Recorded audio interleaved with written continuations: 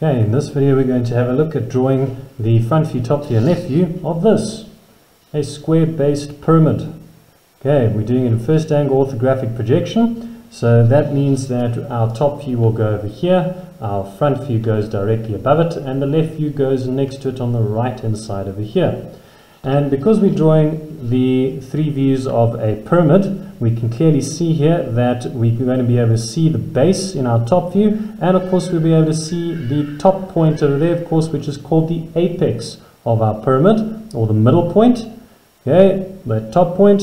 And just note here that that top point is always perfectly in line with the center of our base shape if we have a regular pyramid, which we do. So we are going to start off here in our top view by going and finding that center point and drawing dark lines across through that center point to, of course, represent the edges of these sides, which go up to our apex over there.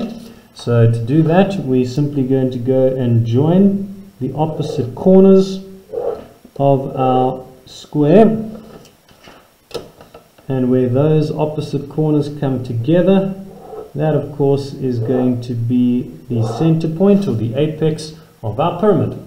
And now we're going to make sure that we label our top view, and in labeling our top view we're just going to label each of the base corners first, that being 1, 2, 3 and 4, and then we're going to use an A to label the top point. Okay, and of course that A is our top point over there, and then we've labeled each of the 4 different corners as well that we can see in our top view. Now to get to our front view, of course we're going to do the usual setup for our first angle orthographic drawing, and for that we need XY lines. But to start off with, we're going to measure a 10 millimeter gap over here, okay, from the edge of our top view to 10 millimeters up, and from that point we're then going to draw a dark line across, horizontal dark line across. That is our XY line, and then we are going to go and do a 10 millimeter gap from the edge of our top view over here to the right. Okay, we're going to measure 10 millimeters to the side there, make another mark, and there we're going to project another XY line, our vertical one, on the side there, 10 millimeters away. Okay, and then we're also going to draw in our 45-degree line, which we're going to use our 45-degree set square for, and that of course comes down the bottom over here on the right hand side. We're going to use that later to find our left view.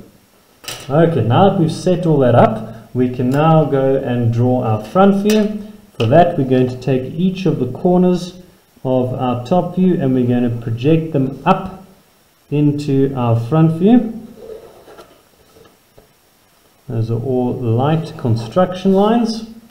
And then we are going to again go and measure 10 millimeters away from our XY line up. We're going to measure 10 millimeters away there. So 10 millimeter gap there, and then draw our baseline of our pyramid. And now we know that the baseline of our pyramid can be a dark line because we know that that baseline is going to be a straight line at the bottom of our pyramid for our front view. So we can draw that in. You can see here clearly now we've got our 10 millimeter gaps over there with our XY line in between.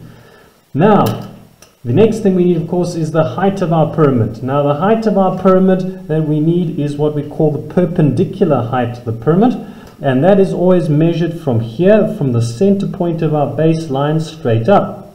Okay, and it's from the center point of the baseline to the top or to the apex, okay, the A point of our pyramid. And it's called perpendicular height because it's a height which forms a 90-degree angle over here with our base. So we're going to measure straight up over there from our baseline. On that center line, I'm going to make the height of this pyramid 80 millimeters up top over there. I'm going to mark that off and I'm going to label it as point A. Okay. And then I'm going to go and transfer all of my labeling over here into my front view. I know that that of course is going to be 0.3. There's 0.3 projected up there. I'll know that that of course is going to be 0.1 over there. And then because we're seeing our front view from this direction, we know that we're going to hit into point 4 first and then 2. We're going to see point 4, then point 2. And if we follow that up, we know that that's going to be that point there. So we can label that point over there as 4, 2. We label the 4 first and then the 2 because in our front view we can see the 4 first and then the 2 behind it. Now, we know that with our pyramid, each of the corners all go up to our A point over there, to our apex. So we are going to go and take each of our corners now, and we're going to join them to the apex of our pyramid. So we're going to take point A there, and we are going to draw that down to corner number 3. We're also going to join A down to corner number 4 and 2, which are in the same place. And then we're going to join it down to corner number 1.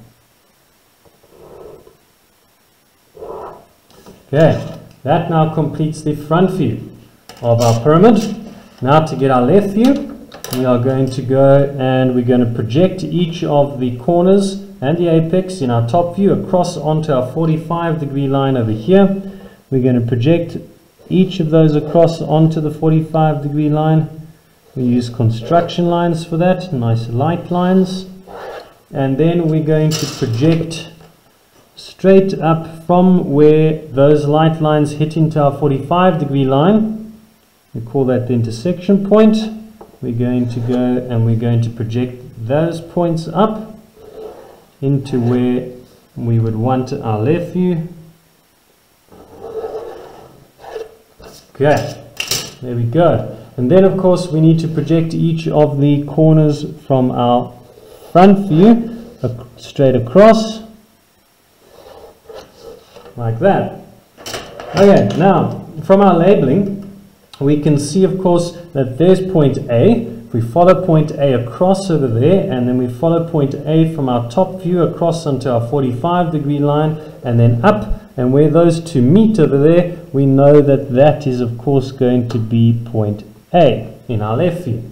We can do the same thing for point 2 over here, across and up. If we follow point 2 across from there, we can see that that'll of course be point 2, and then the same thing for point 4. That over there is going to be point 4. And now for 1 and 3, we're looking from the left-hand side over here. Okay, our left view from there, so we're going to hit into point 1 and then 3 behind it. So as we follow this across and up, that point there we're going to label as point 1, 3, and that's because in our left view, looking from left to right, we're going to have 1 and 3 behind it over there. So that is all labeled. And now, same as what we did with our front view, we're again going to join point A to each of our corners.